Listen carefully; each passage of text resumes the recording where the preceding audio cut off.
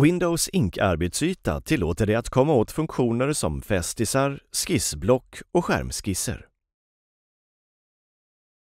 Klicka på ikonen Ink-arbetsyta i verktygsfältet för att starta programmet. Ikonen Windows Ink-arbetsyta visas endast om du har en aktiv digital penna ansluten till din enhet och din Windows 10 har 2016-uppdateringen. Om du inte har en penna parad med din enhet men fortfarande vill komma åt programmet, högerklicka på ikonen i verktygsfältet och klicka på Visa Windows Ink-arbetsyta.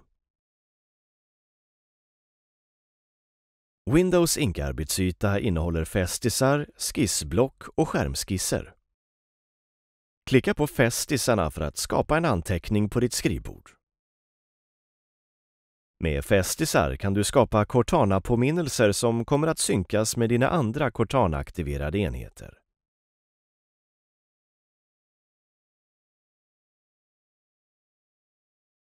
Klicka på skissblock för att öppna ett utrymme där du kan skapa, skriva och färgteckna.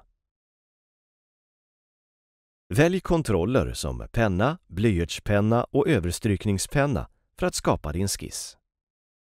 Klicka på ikonen linjal för att använda linjalen till att rita raka linjer i din skiss. När du har skissat klart, klicka på krysset i det övre högra hörnet.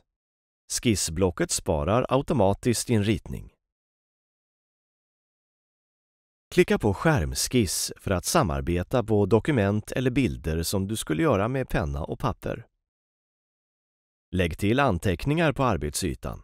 Gör ändringar och spara din bild och dela den med e-post. Klicka på krysset i det övre högra hörnet för att stänga skärmskiss.